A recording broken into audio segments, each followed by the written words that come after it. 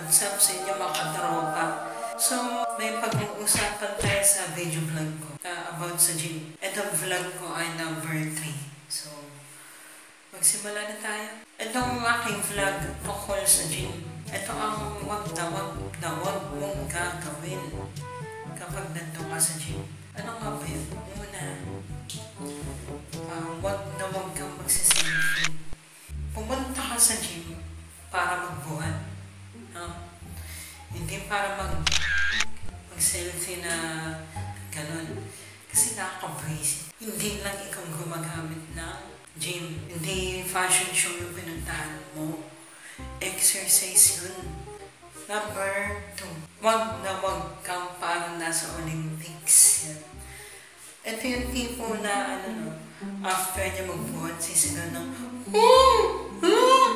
diba? Which is nakaka-visit yan naman. Bigla kang sisigaw na parang kang nasa Olympic. Kung kaya mag-sport ka na lang.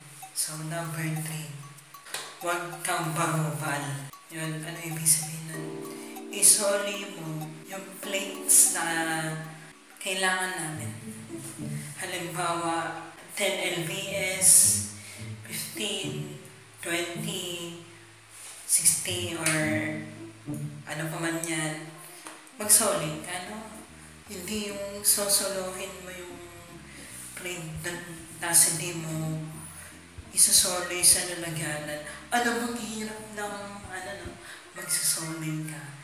Number 4. Ito yung mga tao na gumagamit ng dumbbell na hindi naman nagsosoli.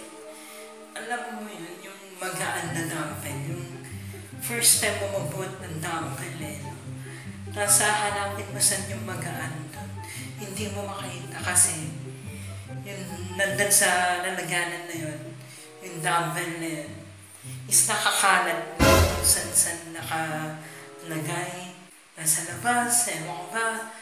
Yun no. So yun ang aking vlog. Peace.